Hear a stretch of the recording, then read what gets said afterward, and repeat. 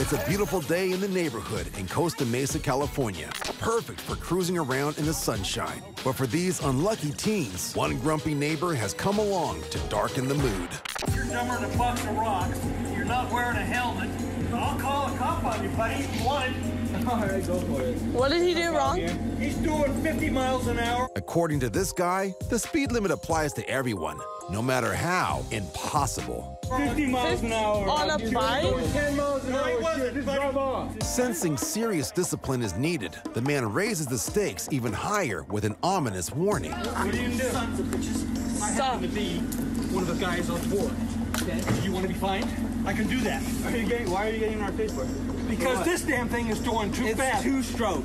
Unfortunately for him, the kids don't seem to care about his high-ranking position within the neighborhood.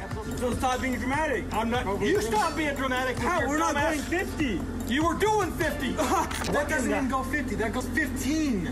Even the chairman of the board can't argue with physics. Instead, he makes a dire prediction. Whoever lives here or whoever owns this will be fined. Okay. Because I'll make sure that it happens. Yeah, I'm sure you will. Okay. You seem like the type. Yeah, I am the type. Yeah, I guarantee it. Stop it. And put a helmet on your head. We don't have one by. Hey, buddy, you asked for it. Yelling at minors, where they're dumb.